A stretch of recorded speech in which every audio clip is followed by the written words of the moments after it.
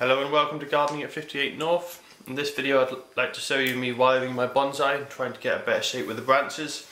So I've already done it with this lower one down here just to try it out, and it seems to work quite well. You can see I've twisted around the wire, and because of that I can now adjust the shape. So you can see here, if I bend that up it stays up, if I bend it down it stays more down. So I'm just using this to get a nicer shape. So I think this one I'm just going to have it weeping slightly like that, maybe a bit more to the side, like so. Just get a nice shape on it. So the next one I'm going to do is this branch over here. This one, see if I can get a nice position to show you. So you can see this one, I'd like it more down like that. So at the moment it's pointing up a lot, but I'd like to have it down because I think it'll look nicer in a slightly weeping position. So first of all, I've got my wire. It's 1mm aluminium, and I'll start off by just putting it like so on the branch, just along, as you can see there. It's just, let's see if I can zoom in a little bit. I'm just having it along the branch, and then what I'll do is I'll wrap it around the main trunk to get a good anchor point. So I'll now wrap it around the main trunk here. So I'll just thread it through like so. Being careful not to catch any other branches as I thread it. There it is. It's wrapped around the main trunk. I'll just put that a bit lower, and around the other little one there.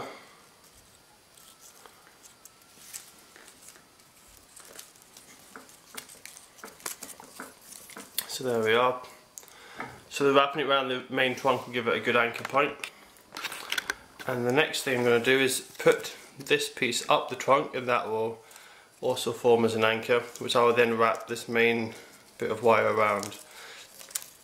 So I'm just going to wrap it around carefully. I'm going to have it quite tight, but you don't want it really tight because it will start to dig into the bark and you'll leave nasty spiral shaped scars on the tree. So the first one I'm just going to wrap straight round like that, and that will actually make sure that the wire is tied in and anchored in. So now I can just start wrapping it around. Now this wire is quite thin, so it's probably not quite thick enough to actually bend the thickest part of this branch, but it will certainly be strong enough to do the ends of the branch where it is slightly thinner.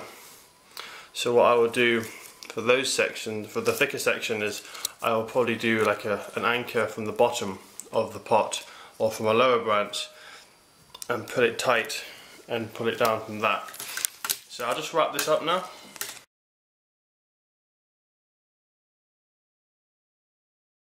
So there we are, that's it all wrapped over the stem of the plant.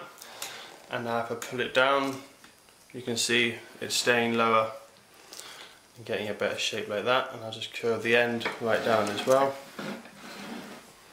Give it a nice weeping habit. There we are. So as you can see, that's brought the branch down quite nicely.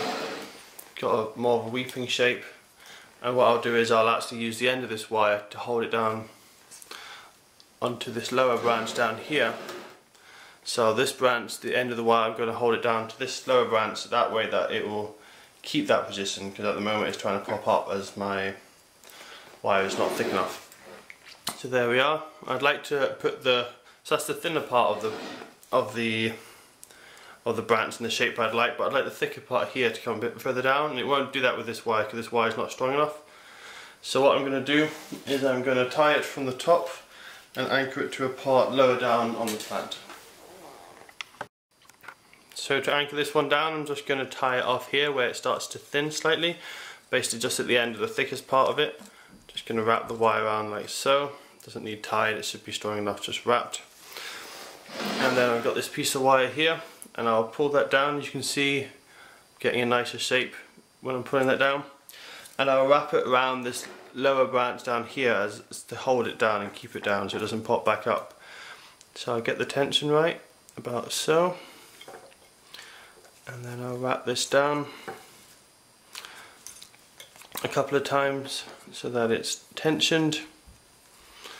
And if I want to, I can further tension this by making a loop.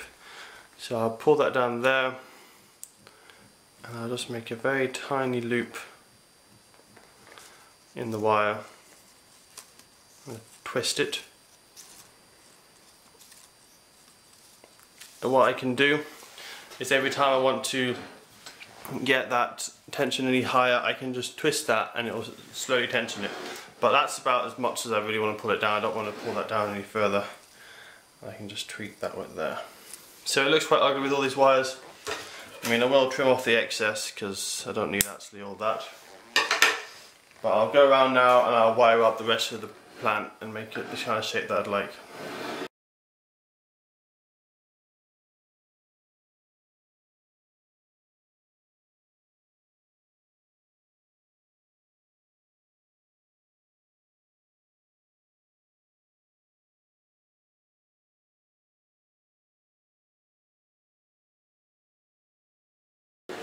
So there we are. That's my plant fully wired as I'd like it. So what I've basically done is I want all the branches to come up and then I want them to naturally curve over, just like this one. This one I think is the nicest shape I've got so far. Just want it to come up, look quite natural, and curve down with other branches coming off it, coming up and then curving down like that. So I'll have to keep tweaking these as it grows. I might have to put on some new wires, take some wires off, and make sure that if the plant's growing too much, it doesn't affect the bark with the wire starting to cut into it. So I'll keep an eye on this, and I'll give you guys an update as to how it progresses. I'll just show you a couple of photos now, what it looked like before I wired it and what it looks like afterwards.